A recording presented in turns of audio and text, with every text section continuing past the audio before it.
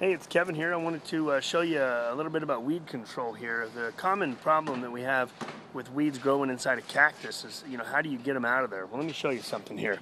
So this isn't quite as bad as I've seen before, but you can see we got a nice cactus here, a nice hedgehog, and in the midst of this thing, we've got some spurge growing. Well, how do you get rid of this stuff?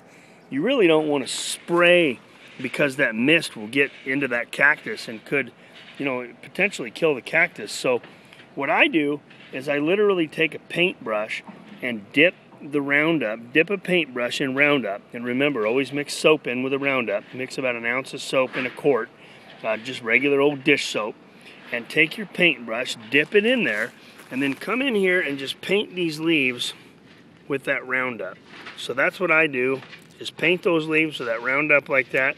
And you can coat those things with Roundup and kill them without having to worry at all about any of the overspray with anything like that. So that's what I do with the Roundup to get rid of the weeds. Works good inside of plants. If you've got, here's another example here, lantana. You've got a little weed growing in there like that. You can take that and paint that. This one would be just as easy to pull. You can see when you separate this like this, that's pretty easy to separate out of there like that. But sometimes you get them growing inside of the plant and you can't get them out of there.